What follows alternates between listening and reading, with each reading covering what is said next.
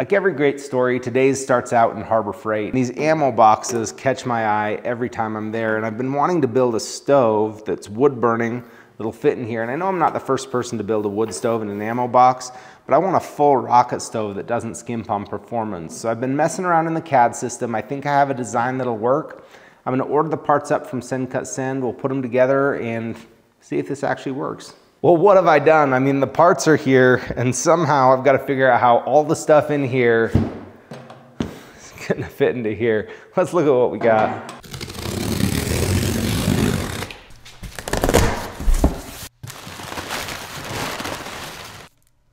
Now that it's out of the box, it's not so bad. We've got our bent pieces here. We've got a few more flat pieces there. It's all nice and thick material. And it's amazing how well this was packaged, especially given that it's free shipping. Now, if you see projects like this and you think, I don't know how to work CAD, or this all looks too complicated, it's really not. I have a couple tutorials I did, full start to finish, on how to design and order your own parts like this. You can check those out linked in the description, as well as a 15% off discount code to Send Cut Send.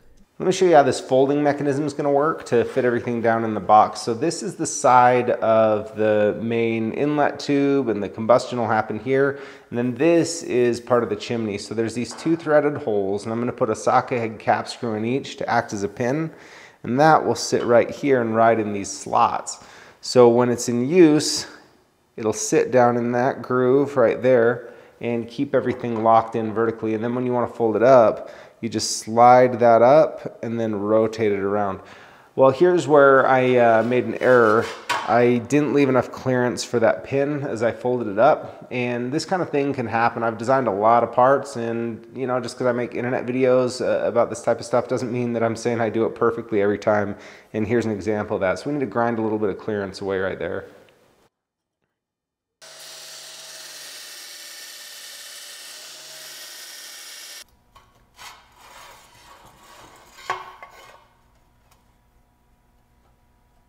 Well, now I can start to piece together this main inlet tube and firebox, and I'm just using a different piece to act as a shim, so I have my whole joint open to weld up.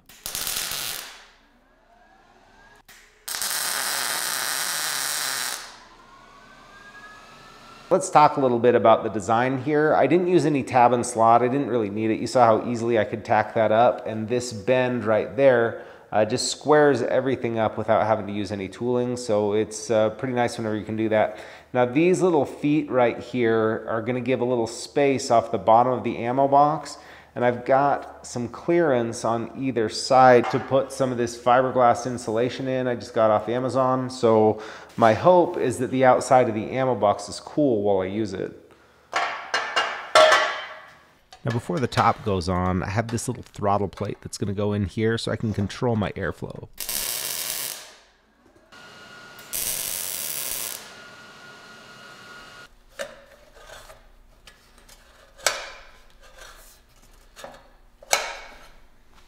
Now I'll tack up the folding chimney.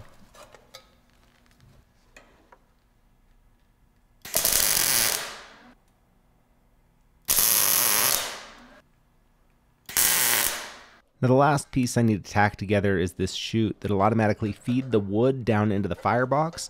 It was a little bit of a snug fit, and I think that's because there was just a slight amount of spring back on it. So once that has the top welded on, it should keep everything nice and straight. Now before I put the top on, I need to install this little lid, and this is on here to prevent air from being drawn in, at least too much air from being drawn in where the wood feeds, because I want the majority of the air to come in through the bottom, and that's going to give me a more efficient flame. If my wife watches this and sees me welding in this shirt, oh, I'm going to hear about it. This is one of her favorites.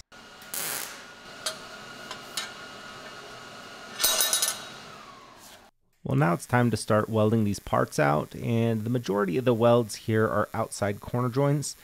Notice I'm just running a straight stringer all the way across. I'm not using any kind of manipulation. This allows me to turn my settings up a little bit higher, which allows me to move faster and put less heat into the part. I just made a video about this explaining how that works, but this puts a lot less heat in than if you do a lot of manipulation to like stack dimes.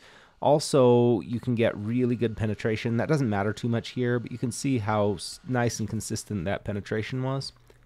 On this part, there's a very small amount of material next to the weld, and I don't want that to warp and distort.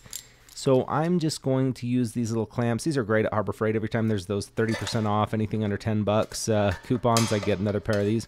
But I'll just clamp some scrap aluminum plate right there, and that will absorb the extra heat as I run my weld. Now, if you're just getting started with welding and fabrication and you want to learn faster, check out my online courses. I keep them as affordable as possible, 39 bucks for a course, and I'll walk you through step by step, a lot of hands-on exercises, so you can learn a lot faster than you would just by watching YouTube videos.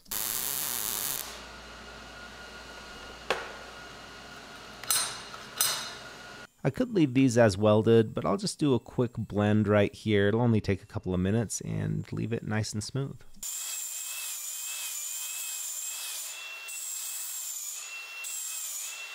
You could use a lot of different tools to cut the hole in the ammo can. I like these small pneumatic tools because they just give a little better control.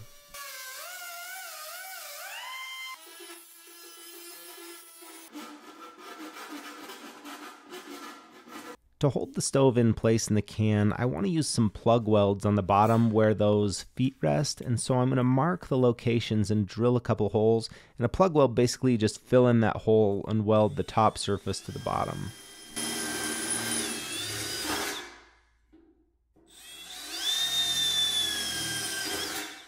So I work better in a tidy shop, and I've got my mid-project mess here, so I'm going to go ahead and clean that up, and then I need one more piece to sit down in here, and I'm going to use some expanded metal, and this will just be a small piece to keep the wood from falling clear down to the bottom of the firebox. So I want to have really good airflow from that bottom up through, so a small bent piece like this will do the trick.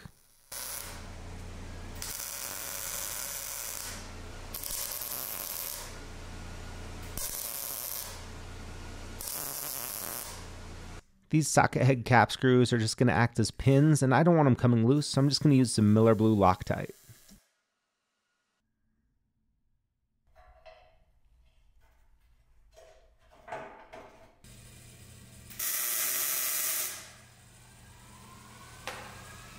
I think simple is best in a lot of cases, and so I'm just using two cross pieces right here for the pan holder on top. I like how it's looking. I just need to check and make sure it folds up okay before I stuff this thing in the box.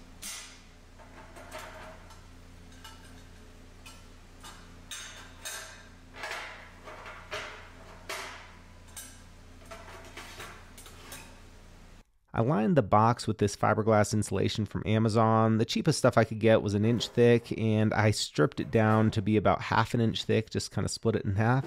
And I thought I was going to drop this in, but like most projects, there's some step you don't expect to be a challenge. And this is like the first time I changed a diaper is what it feels like. I mean, 5 kids later, I kind of have it down, but not this. I obviously did better in shop class than home ec because it turned into an episode of the Three Stooges here trying to get this packed in, and I'm not super pumped about how it went. But in the end, I got it stuffed in there, and I think it'll work okay. So here are the plug welds on the bottom. Those are the little feet just coming through those holes I drilled in the bottom, and I'll do this just to hold it in place. It doesn't need a lot of strength, just something to keep it still.